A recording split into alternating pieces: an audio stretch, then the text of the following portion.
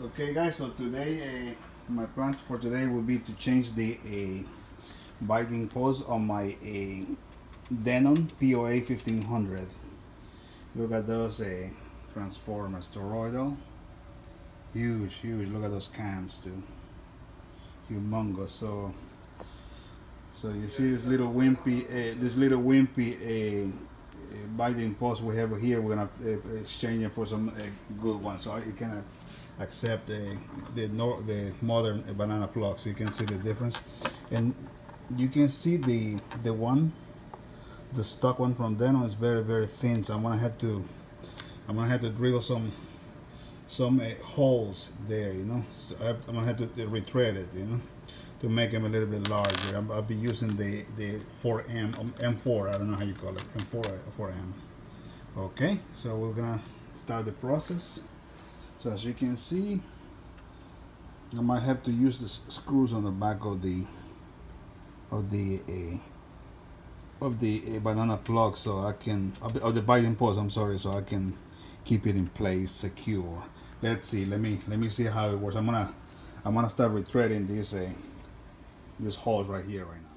All right, so yes guys, I had to drill a hole, you know, with the 4M bit, you know, so I had to retread, and then I already put the first one in, you know. So you're gonna have to kind of maneuver your way back there, because I have to put a screw on the back, you know.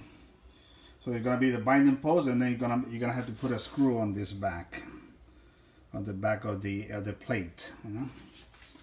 All right, we're gonna pause and we're gonna continue. All right.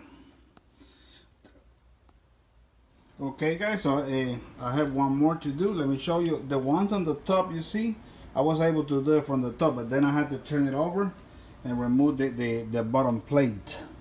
And then the way I'm doing this, you see, I'm putting the binding post right here, and then I have to put a screw on the back too, you know. So let me show you right here. So as you can see, this goes. I always put a washer right there, so I put this through here, and then on the other side I have to put another nut, as you can see right here. So this nut goes on the back inside the amplifier, so I can I can secure the binding post in place, you know. So this is the way you can do your, if you want to change your the binding, the cheesy binding post, the Denon POA, the 1500 it comes with, you know. And then we're gonna test it. I have one more to do. You see this one, you see I don't have space right there because of this black box.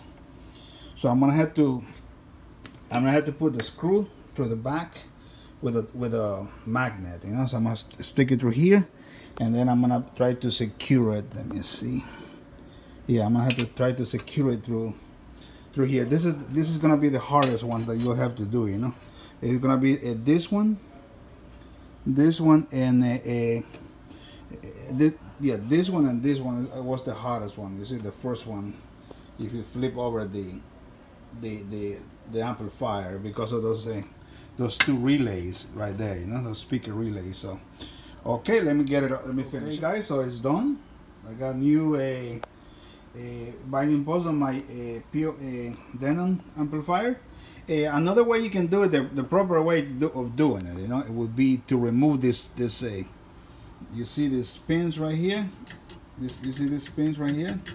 They're soldered to this. So you have a total of 8 of them. So it would be one, big one right here.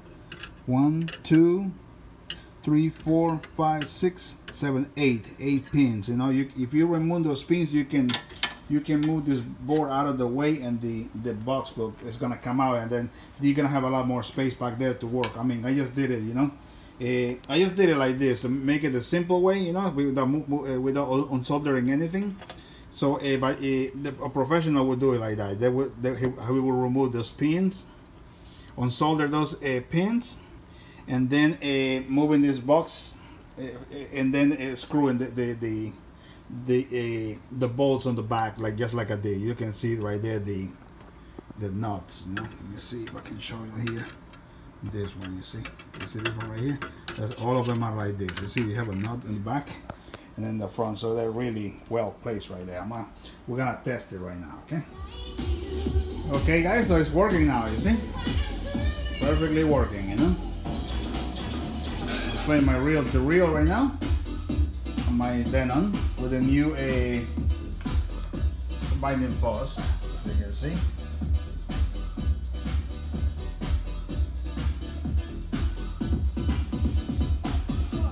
Okay, we're gonna pause now.